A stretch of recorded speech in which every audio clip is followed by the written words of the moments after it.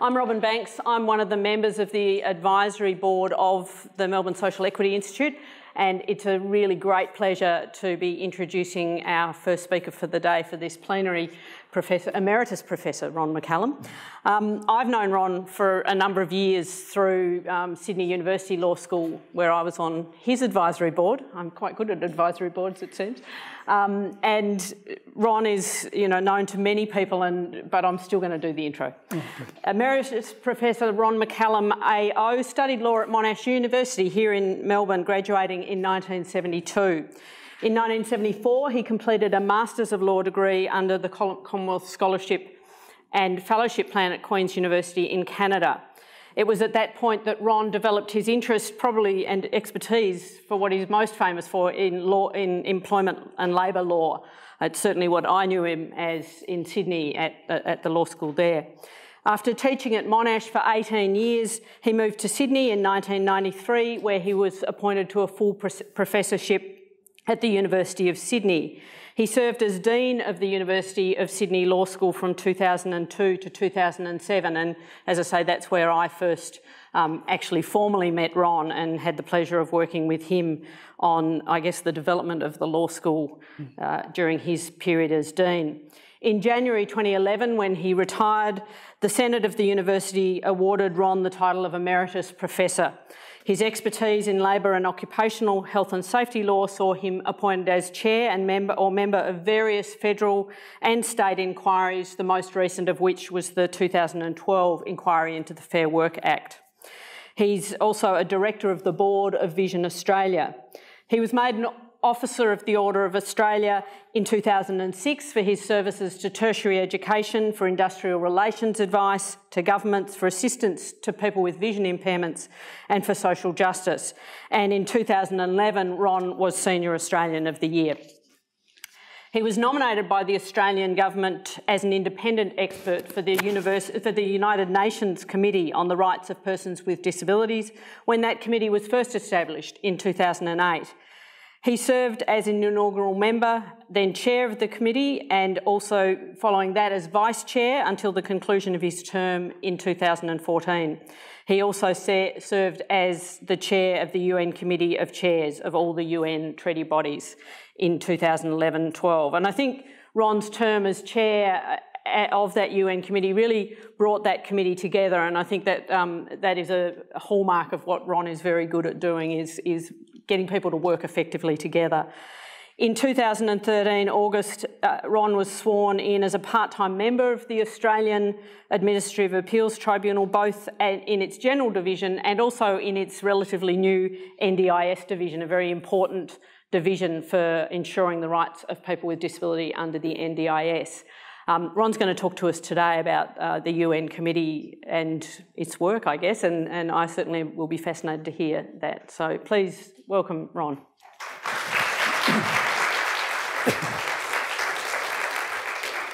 Thank you, Robin, so much. That's very, very kind of you to read out all of that material. Makes me a little bit embarrassed. How are you all? Okay? I just wanted to see if there are some people there, with the train strike. But even if there's only 2 of you, I'll give the lecture. Okay. And apparently you're supposed to tweet, I don't believe in it, but apparently people do. And I'm very much a libertarian, so if that's what you want to do, and I believe it helps the rating of this very important conference. And I'm truly honoured to have been invited by Professor McSherry, who used to be my tutor once, and then she became famous, to speak at this conference. Can I begin by paying my deepest respects to the Kulin Nation, on whose land I'm standing and on whose land you're sitting. I feel a great and close affinity with the elders. After all, the elders of Indigenous nations are the custodians of the law. And as an aged Emeritus Professor, I feel in some ways a custodian of our laws. And so with that custodial communion I pay them my deepest respect.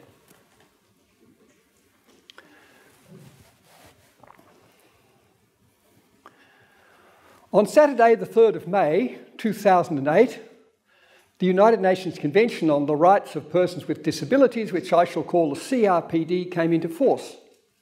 Under the provisions of the CRPD, it would come into force 30 days after the 20th nation had lodged its ratification documents with the United Nations. So, on the 3rd of May this year, the actual enforceable convention will turn 8. Of course, we all know that it was passed by the General Assembly on the 13th of December 2006. But conventions don't just spring out of the air. They require pretty much a consensus in the General Assembly of the United Nations. What we saw in the last third of the 20th century and in the beginning of this century were a series of conventions to try and deal with issues that were current.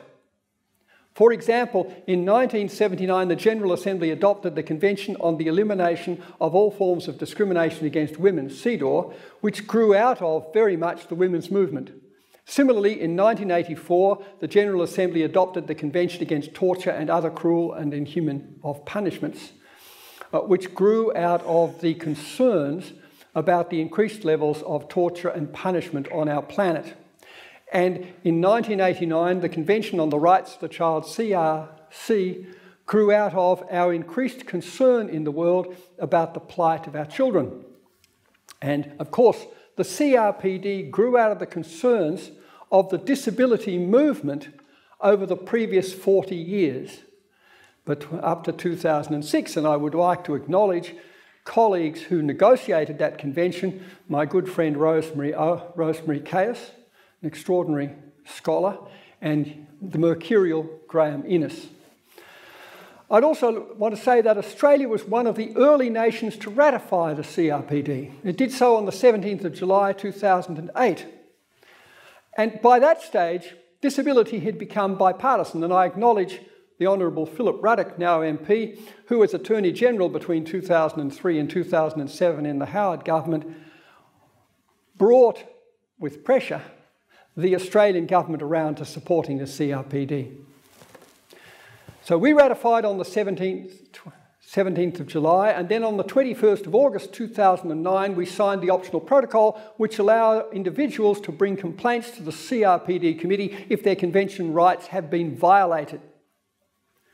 Why were we one of the early ratifiers of the convention?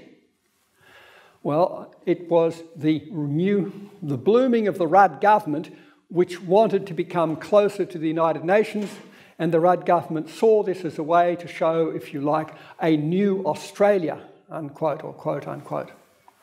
And so, by November 2008, only 41 countries had ratified the CRPD. Most of the Europeans hadn't, the Canadians hadn't, Australia and New Zealand, and developing countries.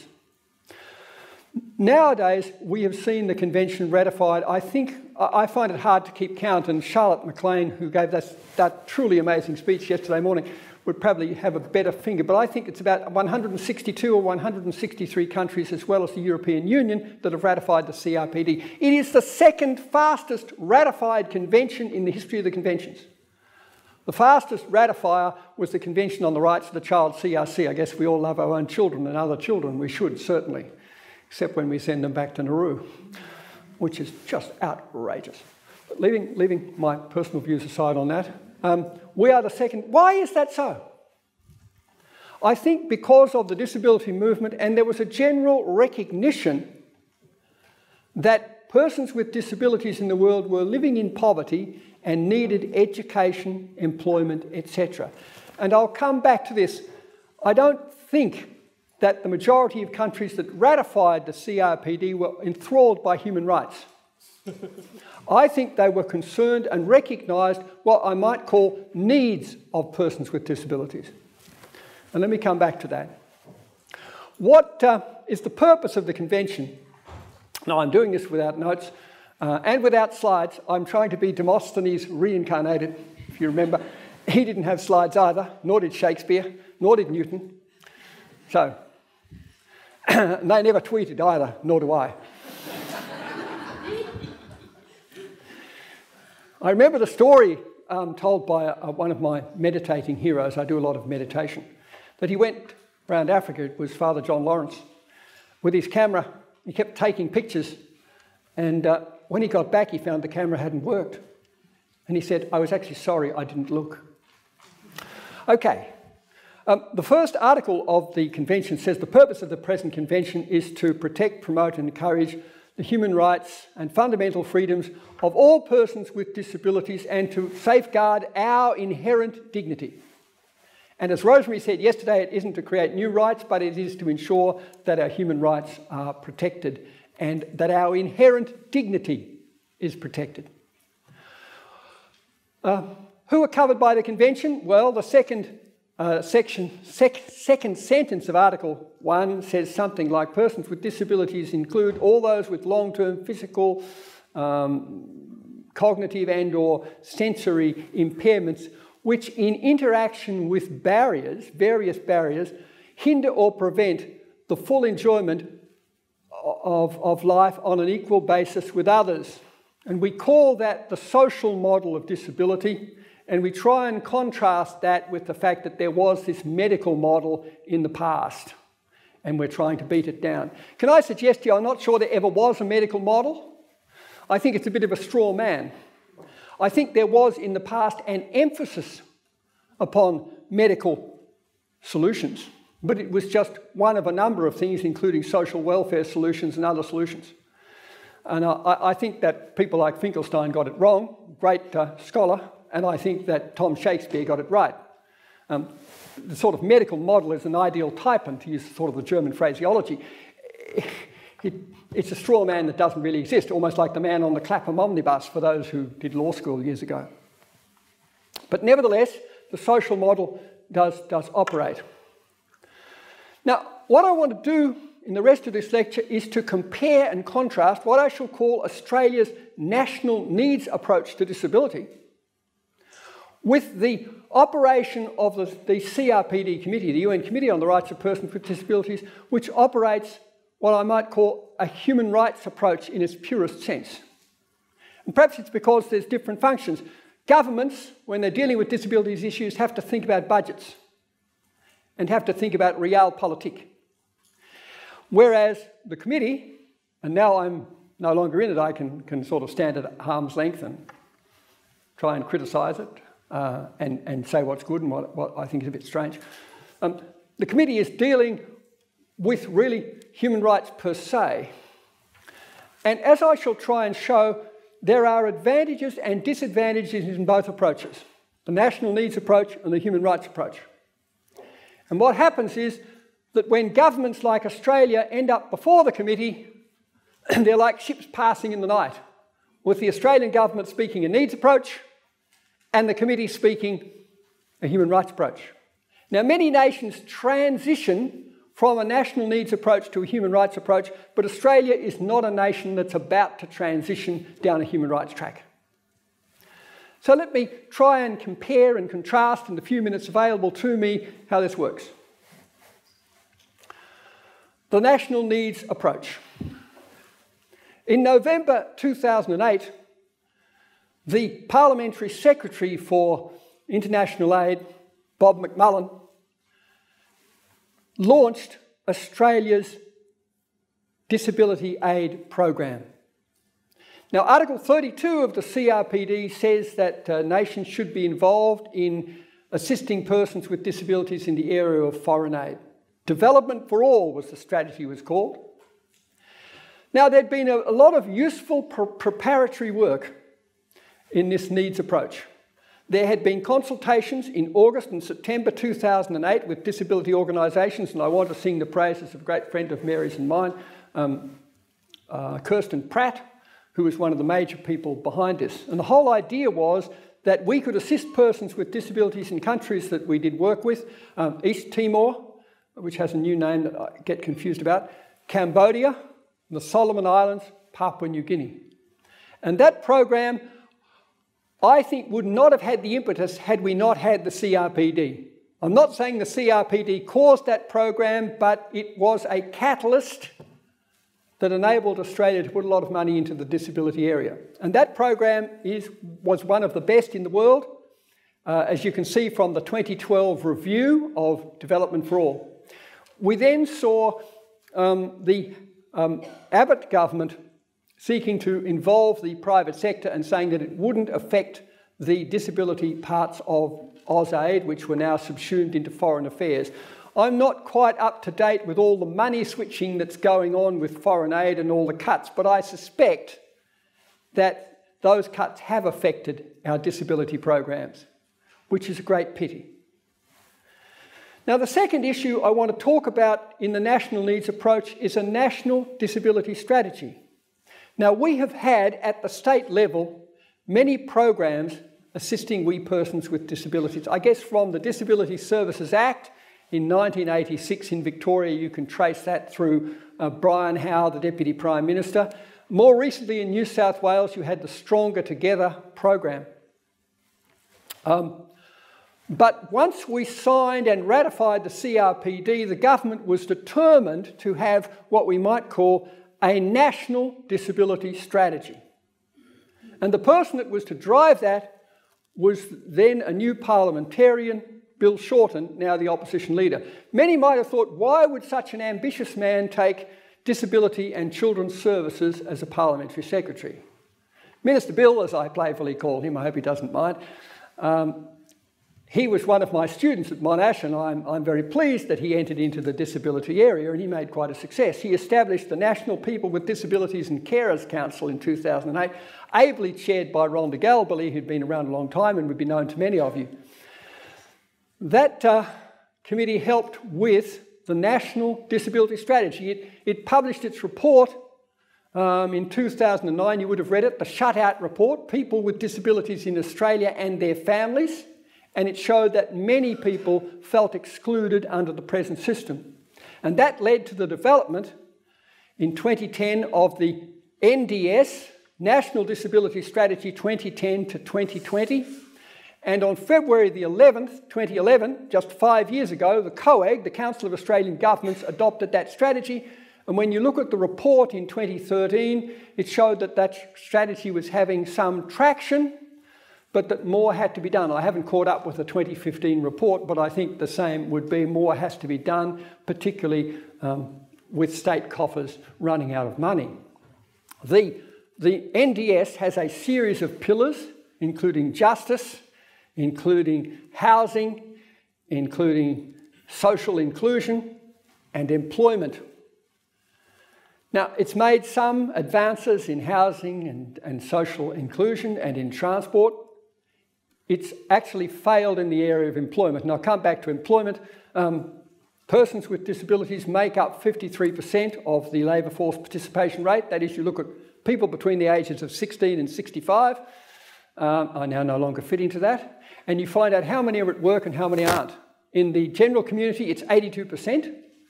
And in the disability community, it's 53%. And if you look at persons with cognitive or psychosocial disabilities, it drops down to 41%. For women, it's less, it's about 49%. So we still haven't moved those figures, and we're still about 27th amongst the OECD countries. But nevertheless, that strategy, I suggest to you, would not have come about if it had not been for the CRPD, because we were required to have a strategy. And again, I commend Minister Shorten, or Opposition Leader Mr. Shorten, and those who were involved in the Shutout Report and in the National Disability Strategy. It got signed by all governments. And the third and final area of this needs approach is the National Disability Insurance Scheme, NDIS.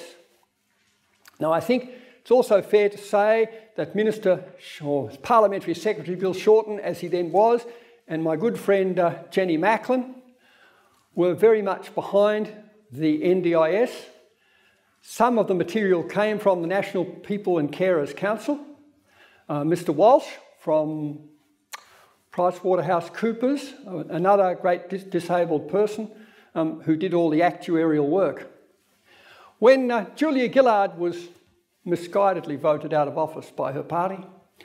She said the two most important things she did were the NDIS and the Royal Commission into children in institutions. In other words, that's going on at the moment, sexual misconduct, etc. And I think she's right. What's interesting about the NDIS is that it was decided by the Prime Minister in April 2012 that that's the way the government would go for. I did not believe in 2009 it could ever move that quickly. But again, impetus about disability. In April 2013, the Gillard government announced that it would increase the Medicare levy from 1.5% to 2% to pay for it.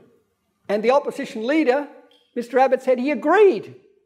He didn't agree with the carbon tax or the mining tax, but he agreed with this one. In other words, we had at that stage a bipartisan approach to this disability issue, and there was a recognition, I don't think about people's human rights, but there was a recognition there were needs to be fulfilled, that we needed to give we persons with disabilities a fair go, that we needed to ensure that we had full participation in the community, and the whole idea behind the plan was to allow persons with disabilities to have access to supports, to enable us to go to work, to enable us to lead full lives. And as you all know, it started off with 4 launch sites, Newcastle and here in Geelong and in South Australia for children initially.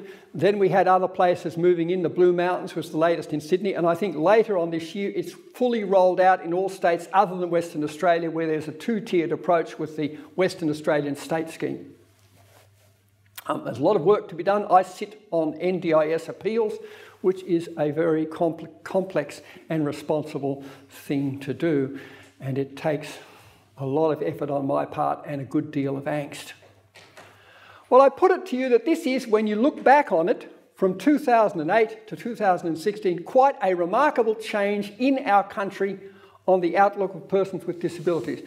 But can I suggest to you it's based upon a needs approach, and there is a, what I might call, I don't know how to say this, a charity element. This is what we should do as a society. I don't think people think in terms of human rights. I think it's almost like a fair go all round, or this is what we should do, that people with disabilities, that we're now recognised. And when Australia went before the UN committee, it wanted to tell this story. It said, we've been really good. Look what we've done. If you look at what, compared to what we did in the past, what we neglected in the past. And it was like ships passing in the night, and the committee is saying, but we're concerned about human rights. We think what you've done, everyone should have done, and that's where you start. Now, I should say that although I was a member of the committee then, I'm no longer a member. Let me be very clear, and I don't want to talk about the past. As a citizen, I was not involved in the dialogue with Australia, and I watched it from my hotel room, lying there, comatose, watching it on the internet, as people were in Australia. So I wasn't even in the same room. Let me then talk and contrast this national needs approach with what I might call the human rights approach of the CRPD committee. And remember, first of all, the CRPD committee members are elected, 18 of them now, from around the world by all the ratifying countries. And they're now elected for 4-year terms. And their job, and let me talk about their job before we get into the election process. Under Article 35 of the CRPD committee, under Article 35, all countries that have ratified the convention must produce an initial report on how their country is complying with the CRPD within 2 years. And after that, every 4 years, and now they've introduced a simplified reporting mechanism, but I won't go into that because the committee is still dealing and will deal for almost the next decade with initial reports. And the whole idea of these initial reports is for countries to go through the convention article by article and say what they're doing. And so the committee receives those reports and elects a country rapporteur, and that country rapporteur will read the report and will read any shadow or alternative reports from DPOs, disabled persons organisations in the particular country. and will then write a list of questions called a list of issues, which are then sent to the government. They were sent to the Australian government. The Australian government will reply, and then you will have the constructive dialogue which is on the net. And if you want to watch the ships passing in the night Australian thing, you can watch it on the internet. They're all archived. And it happens in a process where there's 2 3-hour sessions, one in the afternoon that goes for 3 hours, and the next session in the next morning for 3 hours, in which the committee members question the Australian government on the convention. And I might add, I want to commend his work. Graham Innes, as Disability Discrimination Commissioner at that stage in 2013, made an opening independent statement before the committee and then made a closing independent statement, and we should be very proud of what he did. And after that's done, the committee goes away and the country rapporteur does a draft concluding observations. These are between 3,000 and 4,000 words in length. And then the committee goes into a closed session where every paragraph of those concluding observations is argued about. And so you see a compromise in a sense, because you've got 18 people from all around the world who have a view, and you put it together. So there's an element of generality in these concluding observations, and then they're given to the countries concerned.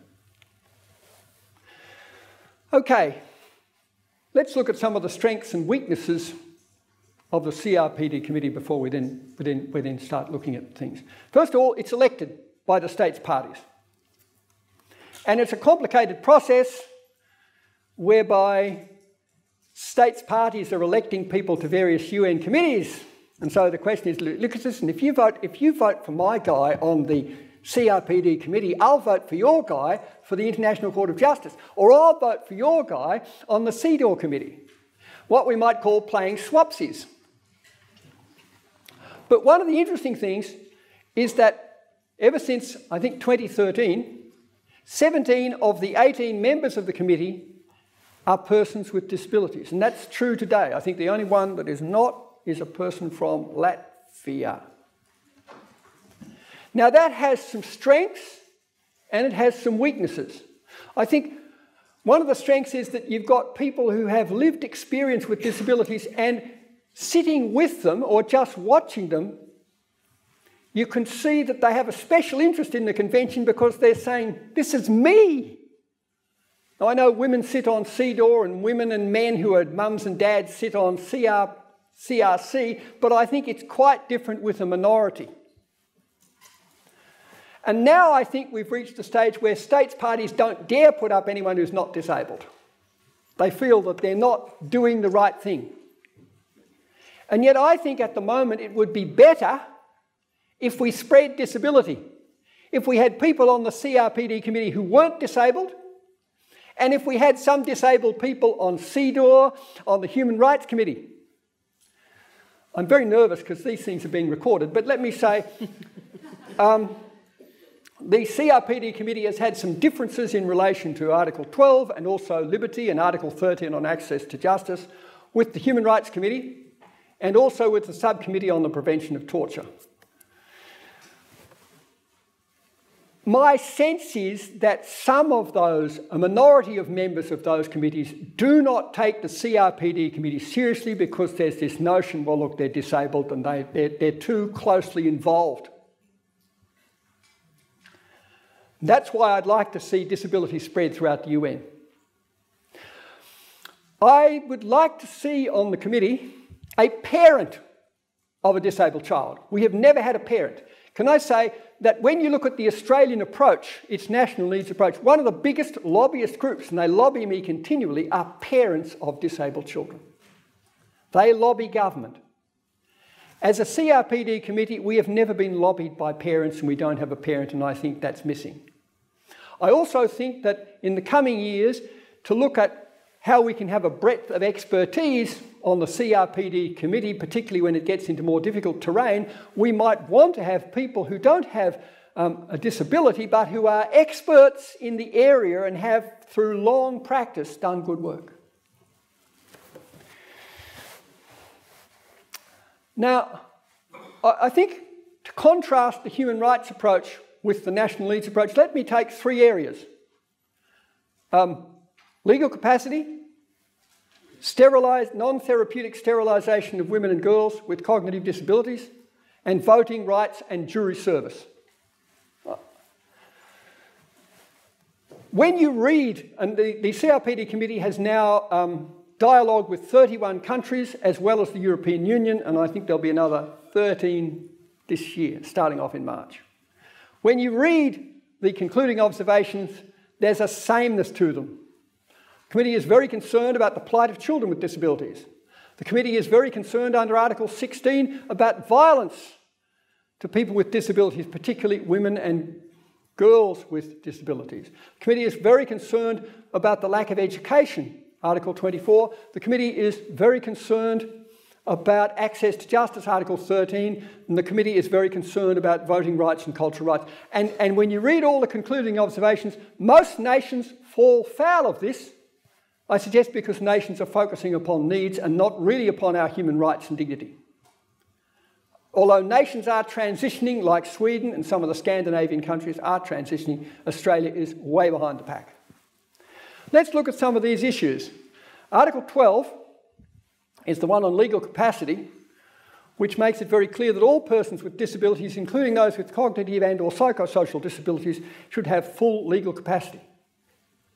And it says that nations should have mechanisms to assist persons with disabilities to exercise their full legal capacity. And you see that as a linchpin.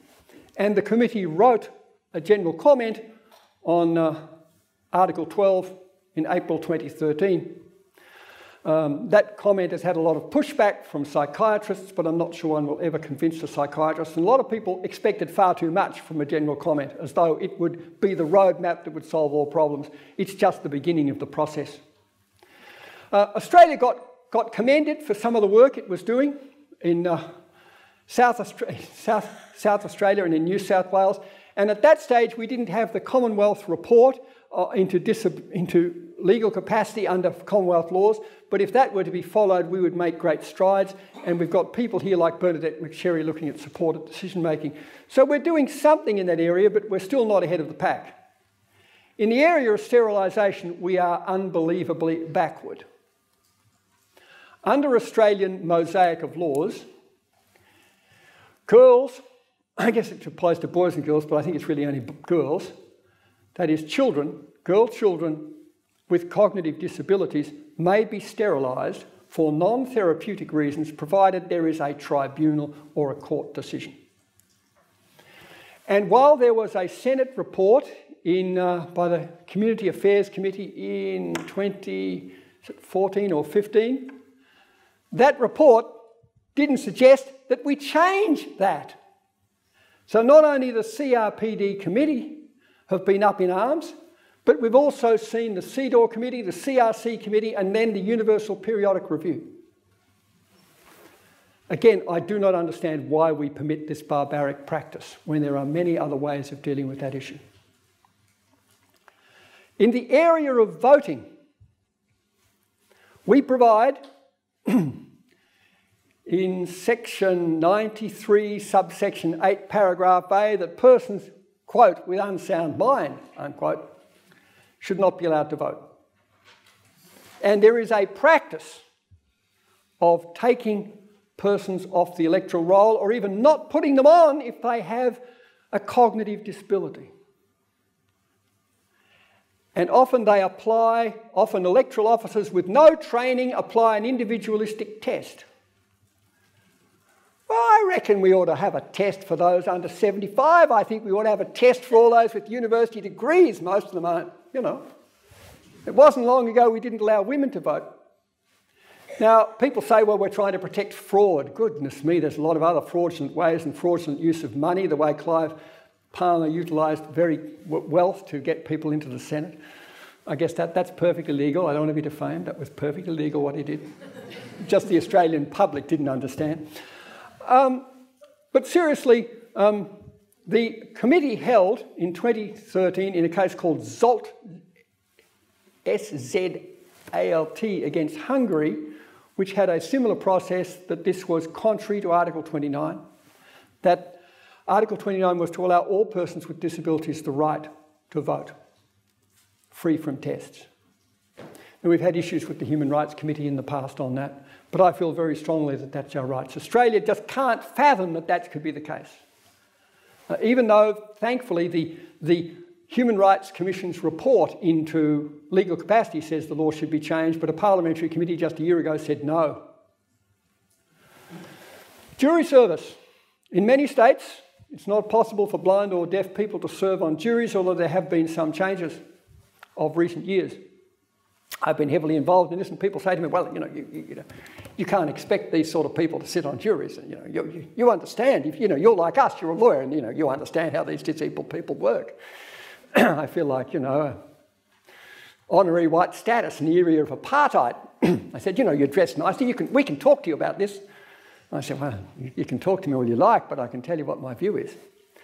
Anyway, AM, and I won't use names, brought a complaint, the first and only complaint to reach the committee from Australia. The first so far, there are a series of complaints in the pipeline, asserting that he was being discriminated against because if he was called for jury service, they wouldn't allow Auslan in the jury room. Now, reasonable minds may differ, but the committee decided that the complaint wasn't made out because he hadn't already been called for jury service. The committee I think the committee is concerned in its early years not to get involved in hypothetical situations. Of course, you can come that the other way. I think the committee looked at cases like Tobin. You may remember the gay man who brought proceedings in the Human Rights Committee about the fact that every time he had homosexual intercourse in his own bedroom with an adult, he was breaking the Tasmanian criminal law. And I think the difference there was that every time he engaged in sexual practice, he was committing an offence, whereas AM was not committing an offence because he had not yet been called for jury service. But again, I think I'd like the Australian government to take a lead in that area. I actually think that the Australian government has a long way to go to transition from a national needs approach to a human rights approach. One example might be that under Article 33 of the Convention, paragraph 2, we're supposed to establish an independent monitoring mechanism, which could include the Human Rights Commission, but it has to include persons with disabilities and disabled persons organisations. See Article 33, paragraphs 2 and 3. I've had discussions with the Australian government and they said, what do you really mean, Ron? I said, well, it's pretty simple. You establish this monitoring mechanism. Well, what would they do? And I said, well, they would see how we're implementing the convention. And they say, you mean we'd have to discuss with them? And I said, yeah, that's part of the dialogue.